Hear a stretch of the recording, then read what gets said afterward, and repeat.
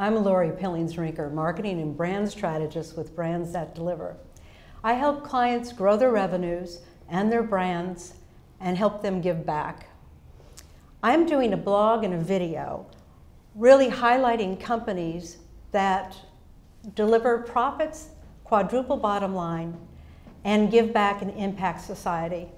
Today I have with me Helen Russell, who's the CEO and co-founder of Equator Coffees. They're a B Corporation started in 1995 right here in Marin County. Well, let's talk a little bit about, I mentioned that Helen was a B Corporation.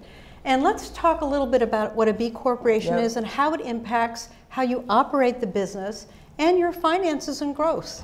You know, B Corp was something that it was natural for us to be involved in. B Corp is a certification, just like an organic fair trade.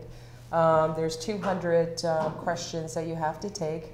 Maureen McHugh, who's our executive vice president and has a master's degree in sustainability, you know, I said to Maureen, probably, I think we've been a B Corp now since 2010, perhaps? Great.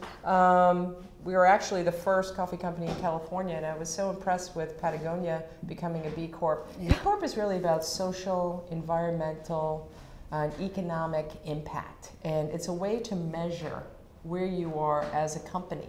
And here we were, I was thinking we were doing all these great things, supporting our employees, paying a fair price for coffee, the purveyors that we buy, espresso equipment and all those things, how we're treating our employees, how we're treating our customers. And your farmers. And of course our farmers. And we'll tell the story a little bit later about how we own our own farm now and what we've learned over the last, oh my God, 10 years about owning our own farm. Truly a labor of love. But this allowed us to measure, right? This allowed us to take a measurement. So Maureen took the score and we just made an 80. I was like, oh my God, we're only an 80? We need to do better than that. So we went back and we sort of thought, you know, talked about, Brooke and I and Maureen talked about how we can do more on the social side, the environmental side, and the impact side. And we were one of the first roasters to actually buy a what's called a Loring Smart Roast, right? That's actually manufactured here in Petaluma, where it uses 80% less natural gas than other roasters. Great. So we've had a lot of firsts that we've been able to sort of bring into the company and be able to tell that story, because people want the story. Right? Customers want the story. And you've got a great one. And we've got a great story, and we've, you know, thank you very much for that. But over the years, so many people say, people don't know that. You need to tell more of that. And I think that's part of being founder-led, right? You're extremely humble, you've got your head down, you're working, and then as you grow the company and you bring more folks into the company, they're like, we should tell that story. I think that would resonate. So I tell stories when I'm in front of folks, but I think now, you know, sort of adopting that chain of well-being where it's all really about stakeholder value, from the farmer right to the farmer's gate, out to the exporter, the importer, into our own roasting facility, and right into the cup. You know, so we call it the chain of well-being. It's something that I talked about early on that just resonated with me.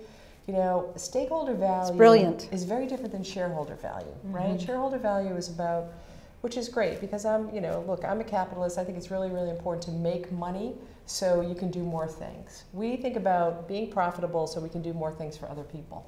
Absolutely. Right? If we can help our employees get their needs met, they're going to get the needs met of our customers, and it's just good business. And being a B Corp, you know, I remember I was interviewed about being a B Corp, and they're like, well, a lot of people are afraid to become a B Corp because they feel as if, you know, they're not going to be as profitable. However, I mean, that's just not the case. I mean, we are a triple bottom line company that we have great top line, we have great, you know, earnings, and we have an opportunity to continue to grow this business in a very, very competitive environment. As you know, there's a lot of great coffee companies. Now there are 4 ways they evaluate. There's 4 pillars of B Corp. Do you remember what?